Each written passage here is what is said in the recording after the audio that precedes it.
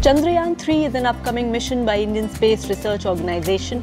It is a follow-on mission to Chandrayaan-2 and consists of a lander and a rover. The Chandrayaan-3 is scheduled to launch by LVM-3 from Sriharikota on July 13 but can be delayed each day up to July 19. With days left for the Chandrayaan-3 mission launch, here's everything you need to know about the project. The Chandrayaan-3 will have a lander, a rover and a propulsion module. The rover is accommodated inside the lander. There will be certain improvements over the second lunar mission or the Chandrayaan-2. The rover of the upcoming mission will have in it a seismometer, heat flow experiment and spectrometers.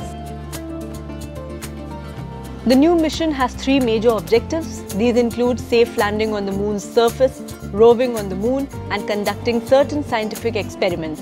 The primary objective of the mission will be to put the lander and rover near the south pole of the moon by August 2023. It will also aim to achieve some scientific measurements on the surface of the moon.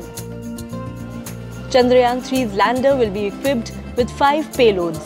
These are Chandra's surface thermophysical experiment, instrument for lunar seismic activity, Langmuir probe, laser retroreflector array rover, and radio anatomy of moon-bound hypersensitive ionosphere and atmosphere.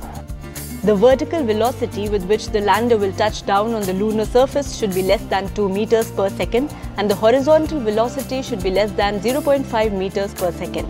The slope must be less than 120 degrees. The mission life of Chandrayaan-3 is 1 lunar day, which is equivalent to about 14 Earth days.